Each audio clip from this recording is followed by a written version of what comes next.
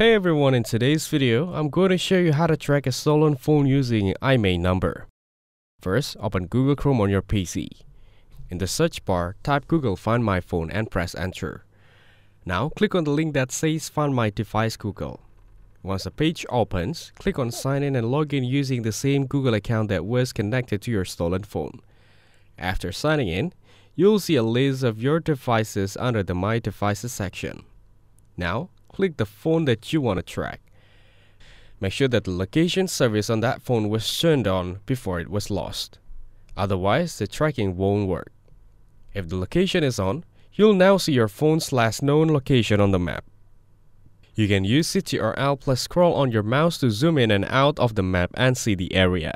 From the left side of the screen, you can also click on play sound and make the phone ring even if it's on silent. Please note, tracking with the IMEI number alone isn't something you can do yourself. You would need to report the IMEI number to the police or your mobile service provider. They can use it to help track or block the device. So, for fast results, it's best use Google's Find My Device feature if your phone is linked to your Google account.